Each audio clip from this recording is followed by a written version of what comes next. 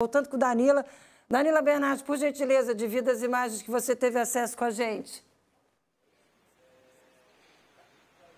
Pois é, Márcia, a Câmara dos Deputados acabou de divulgar essas imagens do circuito interno, né, do prédio, do anexo 4 da Câmara. Só para o pessoal entender, o anexo 4, ele fica atrás do prédio principal do Congresso Nacional. Então, é uma entrada que fica do outro lado da rua. A gente vai colocar na tela para vocês verem o procedimento que o Francisco passou, o Francisco Vanderlei Luiz, foi o procedimento normal que qualquer visitante da Câmara passa.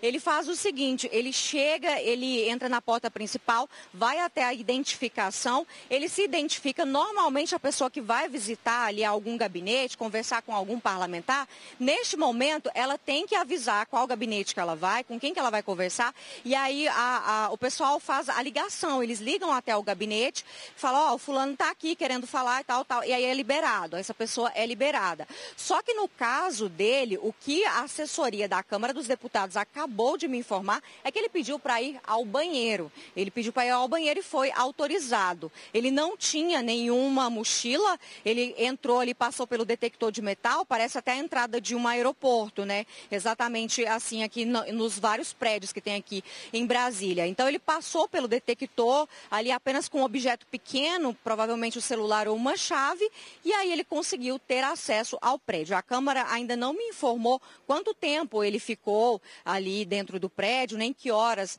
se foi mais no começo da tarde, mais no fim da tarde que isso aconteceu. Mas dá para ver nas imagens, ele é esse que aparece de chapéu nessas imagens, que ele tem até a identificação, né? Foi colado uma identificação na pessoa, amarelinha ali com o nome dela, e ele conseguiu essa identificação e passou e transitou pela Câmara dos Deputados. Situação que também ainda precisa ser esclarecida, né? Como que ele conseguiu ter um acesso tão fácil assim, pedindo para ir ao banheiro. Márcia, eu volto com você. Com certeza, como eu disse há pouco na abertura do nosso encontro PC, esse episódio vai trazer essa discussão da questão da segurança nos nossos prédios, aqui em Santa Catarina também, na Assembleia Legislativa, e aí em Brasília, mais uma vez, com certeza.